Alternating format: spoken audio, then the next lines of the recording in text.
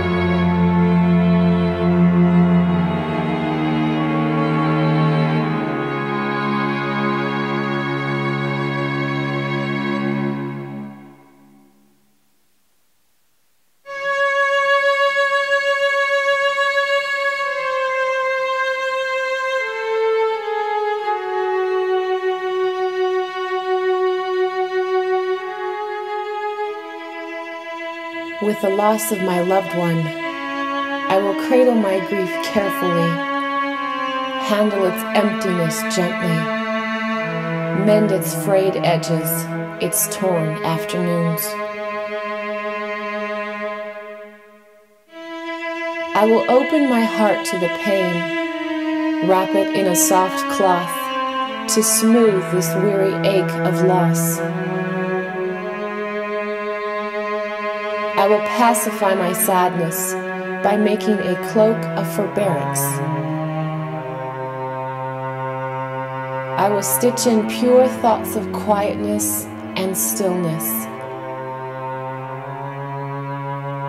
I will weave a subtle pattern of silent resolution.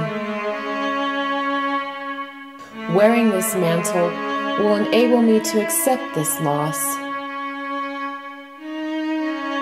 It will cover my torn heart to give me warmth and comfort and help me shed this despondency from my shoulders.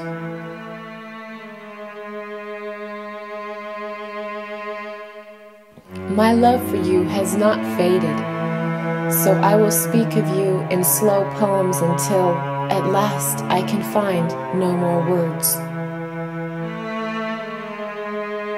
Without you, I will go silently into the night, secretly storing the candle in saved from our years of yearning.